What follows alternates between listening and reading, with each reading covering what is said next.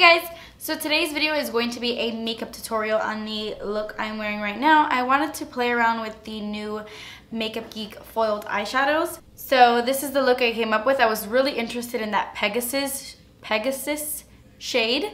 So that is the look I came up with. Everything on my eyes, like all the eyeshadows I'm using, are actually all Makeup Geek. So this is like Makeup Geeky tutorial. Makeup Geek is so amazing. I love it. Every time I do a look using Makeup Geek shadows, I'm never disappointed.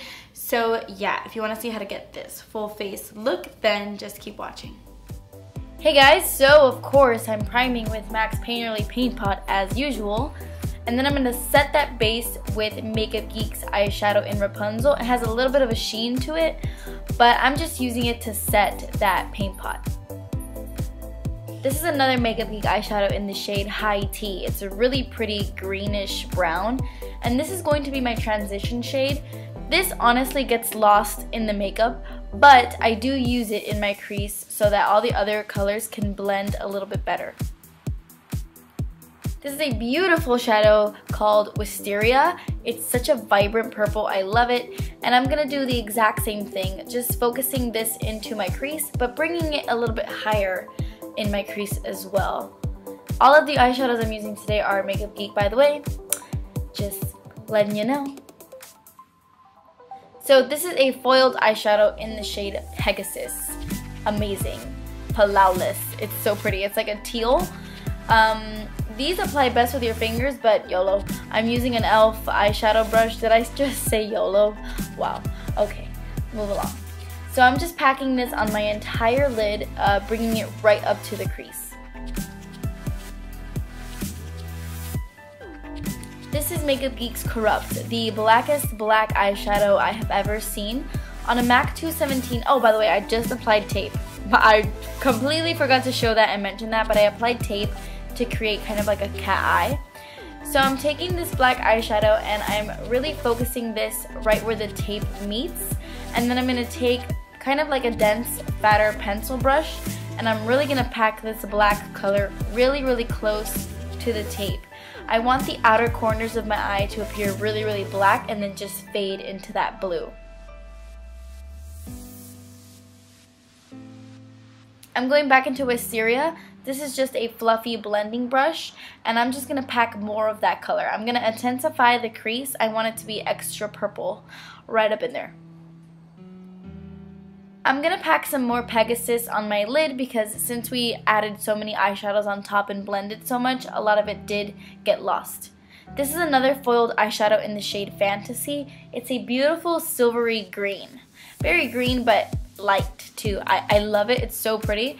But I'm going to go on top of it with that Rapunzel shade. I love how Rapunzel looks on top of Fantasy. It makes it like a light yellowy green. I don't know. It's really pretty. I like it.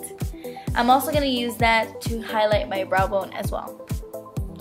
Okay, so moving on to the face before I finish my eyes. This is the Napoleon Purtis Skin Pilot Primer or something like that. It's a really moisturizing primer. I really like it. On top of that, I'm going to use the Laura Mercier Silk Cream Foundation. I'm going to apply that with my Beauty Blender, and I am in the shade Bamboo Beige. When I'm tan, as you can see, my body is tan, so yeah. For concealer, I'm mixing these two. I'm going to take this NYX HD concealer in the shade Beige. I'm applying that underneath my eyes, and then I'm going to add some of the Urban Decay Naked Skin concealer in the shade Fair Neutral or Light Neutral. I don't remember. Light Neutral, yes. Fair, no, it's Fair Neutral, yes, fair. Okay, so you know the drill, just blending all that stuff in with my Beauty Blender. Okay, moving on. So I'm going to set underneath my eyes so that the concealer doesn't crease into my fine lines. This is the NARS Pressed Crystal Powder. I believe that's what it's called. I will leave the real name down below. So I'm going to finish off my eyes. I'm going into Pegasus with this pencil brush by Makeup Geek. It's not called a pencil brush, but it looks like one. So I'm just going to apply this on the inner part of my eye, on the lower lash line. Then I'm going to take Wisteria, and I'm going to apply this to the rest of my lash line, blending those two colors together. I'm going to line my waterline and my tight line with NYX Gel Liner in black. It's my favorite, you guys know. And then I'm going to take Corrupt one more time, and I am just going to blend everything together so that it doesn't look like I have like one harsh line on my waterline. I want it to be really, really smoky on the lower lash line. So I'm applying some of that black so it's not just completely colorful.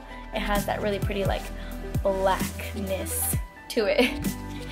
I'm applying mascara, and this is the Maybelline Lash Sensational.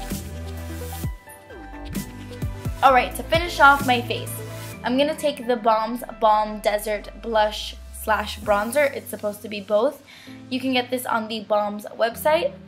And I'm going to apply that to my cheeks with a Delium Tools like tulip shaped brush.